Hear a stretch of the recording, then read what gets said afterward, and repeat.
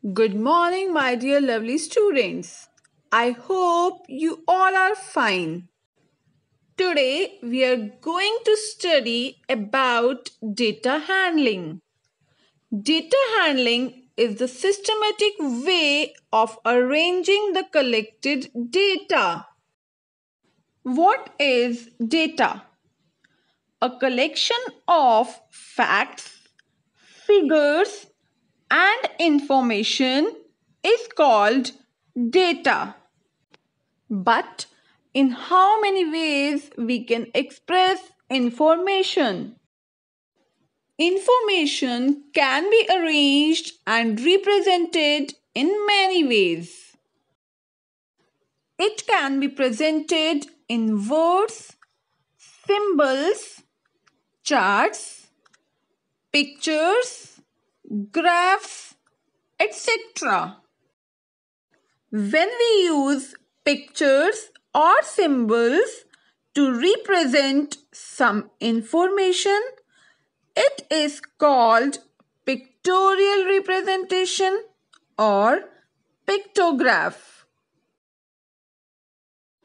Here, this pictograph has a title Number of Absentees, which tells us that the pictograph is about the number of students absent. The label gives us the information of days on which the number of students were absent, and the key tells us that each picture of smiley is equal to one student. Let us learn how we can read this pictograph. The given pictograph shows the number of absentees in the class during the week. From this pictograph, we find the following information. As I told you that one picture of smiley is equal to one student. So, on Monday, 5 students were absent. On Tuesday, only one student was absent. On Wednesday, 4 students were absent. And on Thursday, 7 students were absent. Now look at the data and answer the questions accordingly. The first question is, how many students were absent on Tuesday?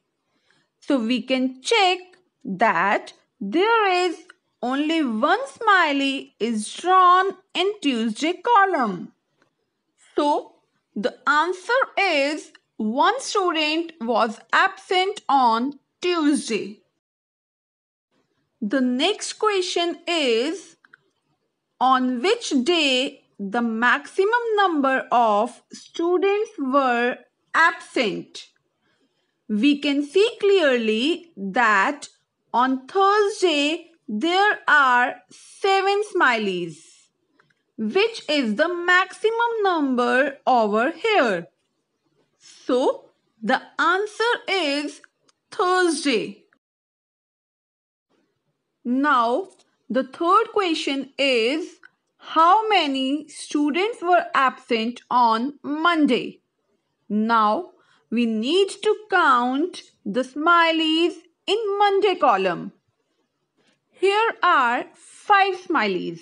So the answer is 5 students were absent on Monday. Here is the last question. What is the total number of absentees? To find out the answer, we need to count all the smileys together. And here, total smileys are 17. So, the answer is 17 students were absent in all. I hope now the concept is clear to all of you. Thank you, students. Keep learning.